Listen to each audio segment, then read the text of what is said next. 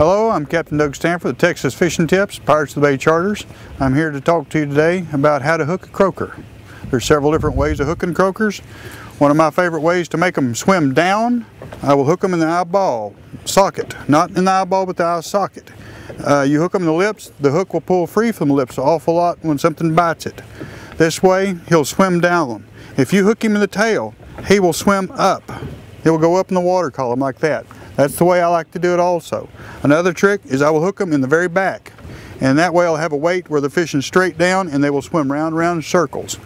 Thank you very much. This is Texas Fishing Tips, Captain Doug Stanford.